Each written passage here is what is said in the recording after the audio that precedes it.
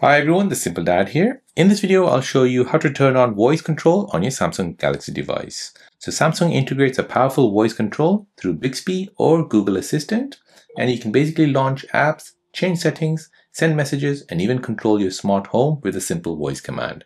So let me show you how to turn this on. So first, you want to go ahead and go into settings, scroll down and find accessibility. Next, tap on interaction and dexterity, and here find voice access. Now here you want to go ahead and turn this feature on, allow that, and as it reads, voice access will let you control your Android device hands-free using voice commands to open apps, tap buttons, scroll, type, and more. Currently available in English, French, Italian, German, and Spanish only. So these are all the commands which you can try. So let's go ahead and try this out. So before we do this, we want to go ahead and turn on the voice access shortcut. You want to go ahead and turn on a activation button. So I'll go ahead and turn this feature on. So this is the activation button here. Now I can go ahead and test it out. Go home.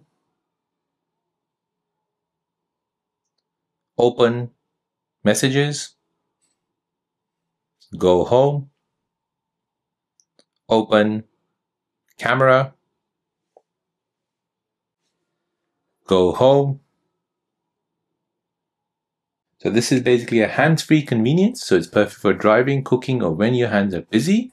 It makes your phone more accessible and more efficient in daily life.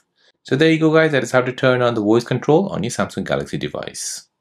If you're new on the channel and you want to find out more about your iPhone, your Android phone, or any other social media apps, then don't forget to subscribe to this channel to become a part of the Simple Dad community.